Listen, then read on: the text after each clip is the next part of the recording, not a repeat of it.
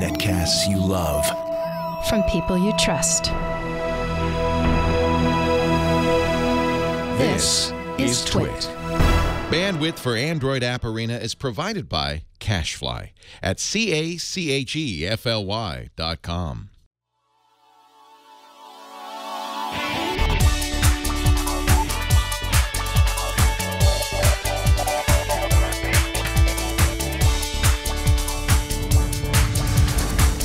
This is Android App Arena, episode 71 for Wednesday, November 11th, 2015.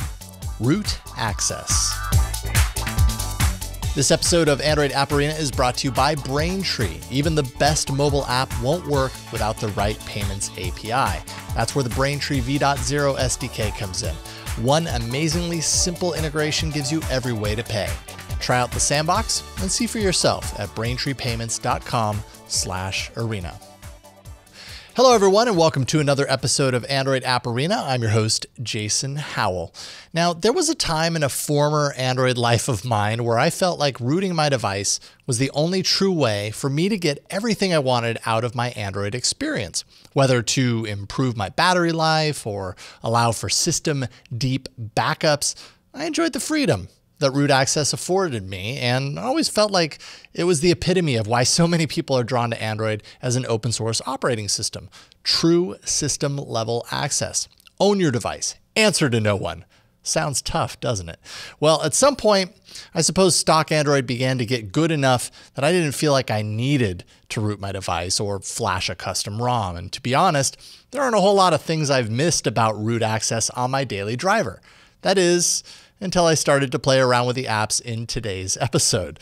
These apps really bring a level of control to the rooted user that you simply don't get without root. And you might not even know what you're missing. Now for the obligatory warning. Rooting your device carries with it a number of potential risks. You could brick your device by flashing a zip file in place of a system image file. I speak from experience. Rest in peace, first generation Amazon Kindle tablet. You can open up access to internet baddies because after all, by rooting your device, you are creating a rather large security hole. So no downloading apps from unknown sources or dodgy app stores, okay? And all in all, you can just plain mess things up in ways that can break your heart and your pocketbook if you aren't careful. So if that sounds intimidating, you want to think twice and view this episode from the perspective of, wouldn't it be nice, but no thank you. And finally, I and Twit are not responsible for any damage rooting your device might bring your way. I'm just, showing off some cool apps, like I always do. With that out of the way, let's take a look at 3 apps that require root access in this week's roundup. When Android 5.0 Lollipop hit the scene, there was a lot that changed about the Android user experience. Google spent a lot of time refining the look and feel of Android in new ways, and beyond that, tweaking existing functions, making them work differently in some ways. The multitask button, prior to Lollipop, was merely a running list of apps that you'd opened recently that were actually running in some way in the background. Now with Lollipop, the multitask button, now referred to as the Recents view, showed every app you'd run on your device, making for an unruly, nearly infinite scroll of apps and pages. So long. They even included Chrome tabs in there individually, which ballooned things further, potentially. The app called Recently was designed to bring control back to the rooted user so you can reduce that clutter and make the Recents view a bit more manageable. With Recently, you can set limits for what appears there. Setting an age limit, for example, of 3 days will mean that nothing older than that will occupy that list anymore, keeping it a bit more current and hopefully more relevant. Setting an entry limit will always keep the Recents list trim by butting out apps that aren't being used anymore once that limit is reached. Maybe you don't want every Google search to occupy a card in Recents, or hide the settings card to make room for other apps. You can force remove tasks regardless of if they're active or not, but be forewarned that doing so could have unwanted side effects in your system.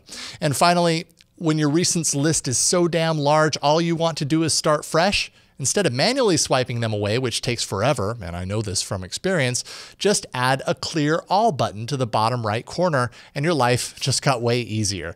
Recently is free, but kick the developer $1.06 for the pro version so that they can get a coffee or maybe a beer. Find Recently now in the Play Store.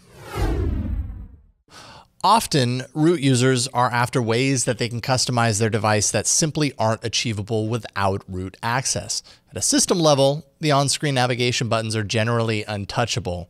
That is, of course, unless your device is rooted and you're running an app called SoftKeyZ Root. Warning right off the top, SoftKeyZ doesn't work with all phones, though the developer does say it plays very nicely with Nexus devices at least. The developer also recommends a flashable backup of your ROM be made prior to making changes with SoftKeyZ because it, modifies system files in order to achieve its magic. You have been warned. Okay. So, SoftKeyZ is a way to change the design of your on-screen navigation buttons, as well as add new buttons to the fold if you want. When you launch the app, you're taken to the button selection menu, showing a huge scrolling list of navigation themes of all shapes, sizes, and colors. Now, many harken back to the pre-Lollipop days, so you'll find plenty of navigation buttons from days of old that you might not want to use. But if you're running Lollipop or Marshmallow, and you want to find a new take on the triangle, circle, square navigation buttons, just swipe left and you'll find the online gallery. Users of SoftKeyZ have contributed nav buttons for you to discover and install on your device at will. And there are plenty that riff off of the newer nav button style. You can find traditional buttons, as well as some that are, let's face it, pretty far out there and kind of ugly. You can even find some that have been ripped or maybe influenced by OEM-specific nav buttons. Just tap to download the one you want. Then you can tap the Save button to add it to your saved configuration so you can swap back and forth. And finally, tap the check to apply. Select the scaling of the buttons when it prompts you to do so, and don't be afraid on this next one. Your phone is rebooting to reflect the changes being made under the hood. When your device is back up, you can revel in the beauty of your newly customized navigation buttons. A new way to customize your device. Find SoftKeyZ Root for $1.99 in the Play Store. So you say you like gesture controls, huh? Well, even if you didn't just say that, you probably didn't, humor me. Many apps have some sort of gesture functionality built into them, but when it comes to system-wide gesture support, unless you're running a custom ROM that supports it, you might be SOL. That is, of course, unless you're rooted and running an app called GMD GestureControl, which takes multi-touch to a whole new level and works inside all apps on the device. Some default gestures are programmed for the first time you run the app to give you an idea as to the possibilities of rolling gesture control into your Android OS experience. For example, placing 4 fingers on the display and then closing them inward takes you to the home screen. 3-finger swipe down is the same as tapping the back button.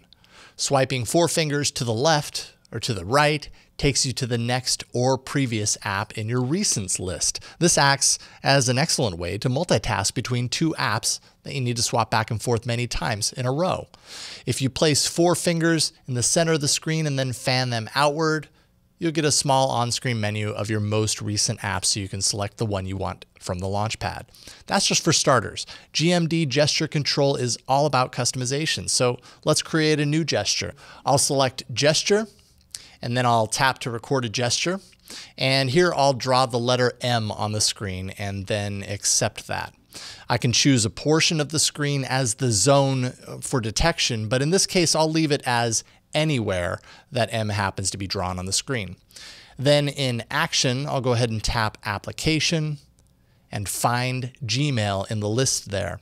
I'll accept that, and now, no matter what I'm doing anywhere, I can always jump right to Gmail just by drawing the letter M on my screen.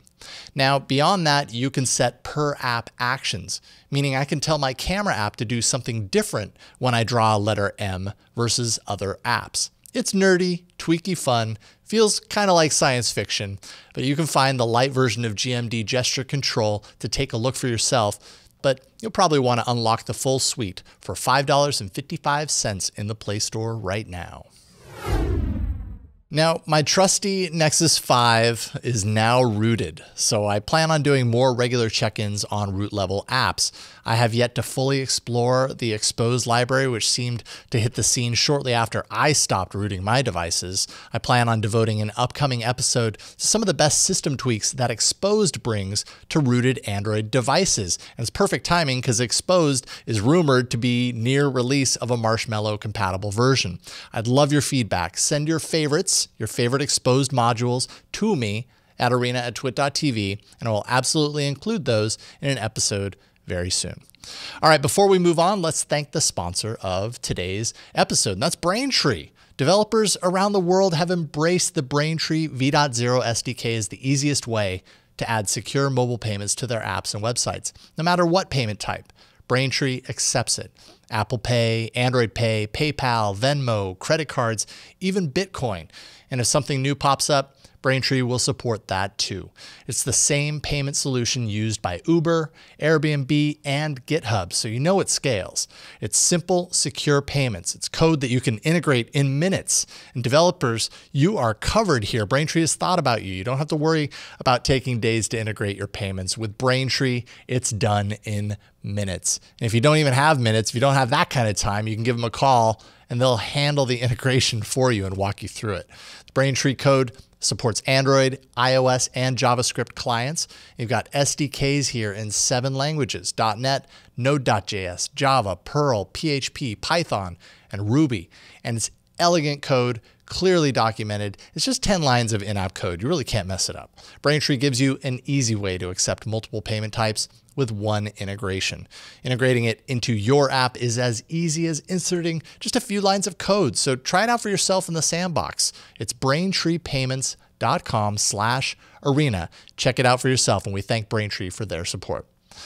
All right, this week's big app fits the theme perfectly, and it expands on one of Marshmallow's best new features. Let's take a look. One of the marquee features of Google's latest version of Android 6.0, Marshmallow, is a battery-saving feature called Doze. Doze kicks into gear when your device has been sitting flat for a designated amount of time, unused and unplugged. The device will actually detect this lack of use and ramp things down on the device, only updating and refreshing core apps at slower intervals in an effort to kind of cut down on battery used during its standby state. Put simply, it is awesome and totally effective. But we want access to this because, well, as root users, why not? Naptime is a new root app by Francisco Franco that gives root users access to settings that alter how Doze operates under the hood.